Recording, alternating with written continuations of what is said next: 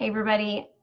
Welcome to today's podcast. Today, we are talking about Thanksgiving tips to keep your waistline trim.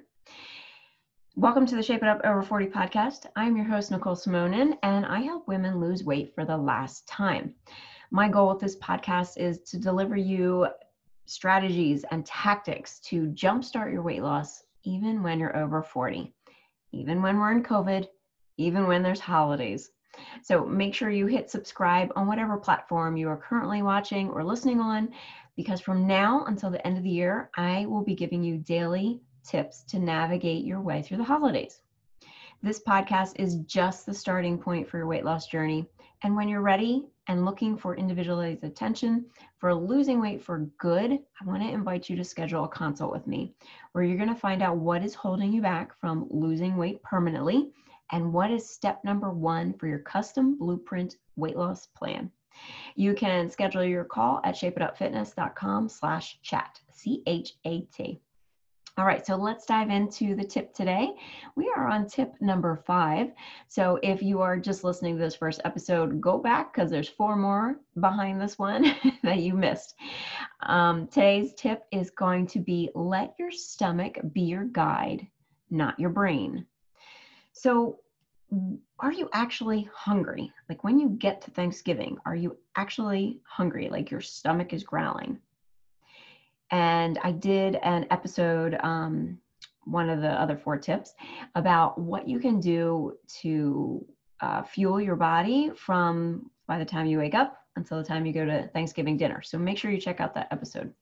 But if you're not physically hungry, like your stomach is not growling, then you do not need to eat. If you are eating when you're not physically hungry, then you're eating for emotional reasons. This right here is what I spend a majority of my time deep diving in and working on with my clients. Once you get rid of the food drama or the emotional eating around food, weight loss is very easy. So that's a little side note. But if you are truly hungry, or if you're truly not hungry when you get to Thanksgiving, hold off or get a small portion of food and then head back when you are experiencing true hunger.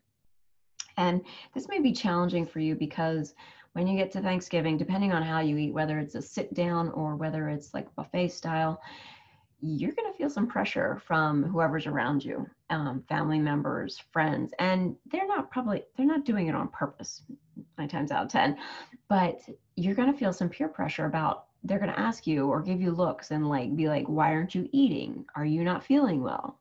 Are you trying to diet again? Those kind of comments. And what you think about yourself in that moment is really key. So make sure that you do not give in to what everyone else is whispering in your ear or what you think people are thinking about you. If you are serious about losing weight, you've made a commitment to yourself to lose inches. Make sure you honor your commitments to your goals and really listen to your hunger signals. All right, so that's my tip for today. Don't eat unless you're actually hungry, and be aware of what is coming up or what people are saying to you in that moment. So I will be back tomorrow for more tactics and strategies to help you navigate your way through the holidays. And when you're ready to work together on designing your weight loss blueprint plan for the rest of your life, schedule a call with me at shapeitupfitness.com/chat, CHAT. All right, I will talk to you tomorrow. Have a wonderful day.